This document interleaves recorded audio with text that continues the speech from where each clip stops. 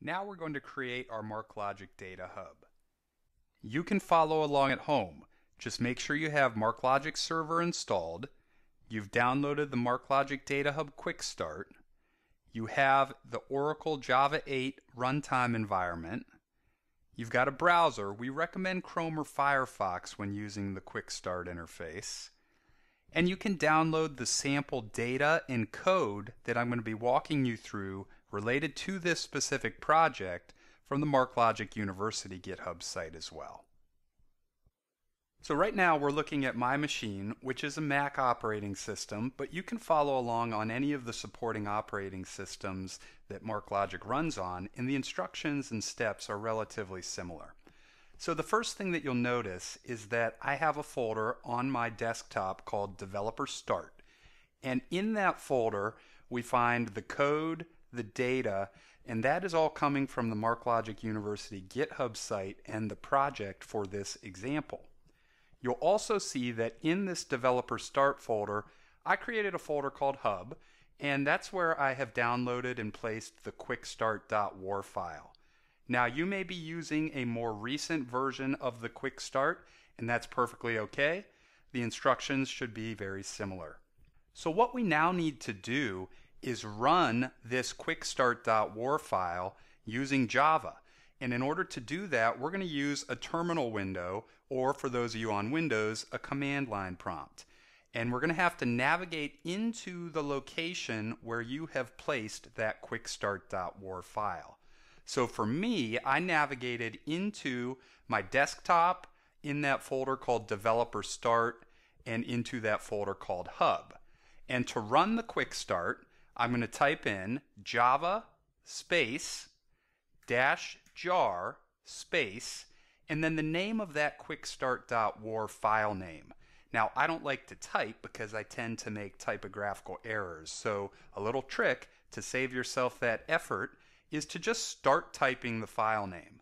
For example, if I type the character Q, then I can take advantage of autocomplete. And if I just hit the tab key, that should automatically fill in the rest of that file name. To run it, let's go ahead and hit enter. And once the Data Hub framework is up and running, you should see a message on your terminal window that's prompting you to open your browser and go to localhost:8080. This is the QuickStart user interface. We're going to leave this terminal window up because that means the Data Hub framework is running, and we need it to be running in order to use the QuickStart.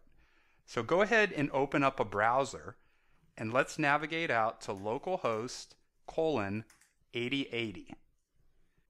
And here we see our QuickStart user interface. Alright, so we're going to create our first hub using this Data Hub QuickStart, and we can see that by default we are placed into the directory from where we are running the QuickStart file. And for us, that's perfectly acceptable. That's exactly where we want our hub to be created, and that's where some files are going to get created when we initialize our hub. So let's go ahead and click Next to start that process. The QuickStart senses that there is no hub in this location, and so it wants to initialize a new one. And it's smart enough to set some defaults for us, so we don't have to go in and manage a lot of these settings. So for our purposes here in this first example, we will accept the defaults and simply click Initialize. Once our project has been initialized, that then has created some of the foundation of that hub in that directory, and we can go ahead and go to the next step. So click Next. Now we're being prompted to choose our environment, and we only have one option available to us.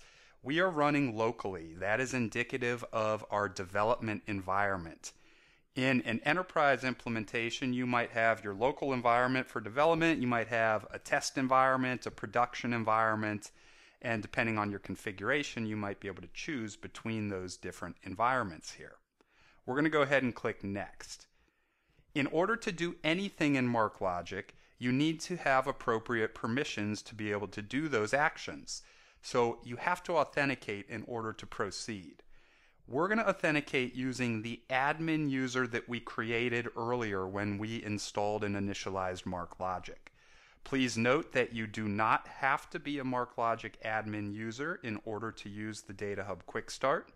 And as you progress throughout your developer learning track and you learn more about how MarkLogic works by taking courses like MarkLogic Fundamentals and MarkLogic Security and the MarkLogic Data Hub course, you're going to learn how to implement a more locked down security model that is more relevant for real-world projects.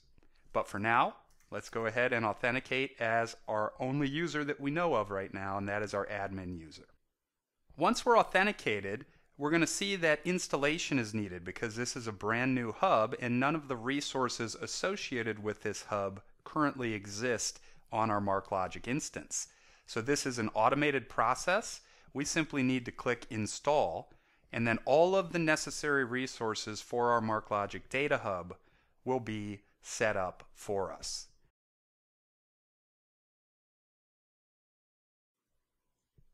And once the installation is complete, we'll get the thumbs up and we can go ahead and click on Finished. So congratulations, we've completed the setup of our first MarkLogic Data Hub. Come with me, and in the next video, I'm going to show you how we can ingest data using the MarkLogic Data Hub.